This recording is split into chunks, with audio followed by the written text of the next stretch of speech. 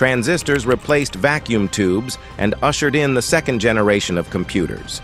The transistor was invented in 1947 but did not see widespread computer use until the late 50s.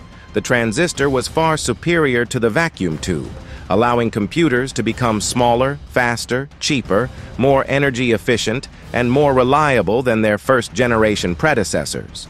Though the transistor still generated a great deal of heat that subjected the computer to damage, it was a vast improvement over the vacuum tubes. Second-generation computers still relied on punched cards for input and printouts for output. Second-generation computers moved from cryptic binary machine language to symbolic or assembly languages, which allowed programmers to specify instructions in words.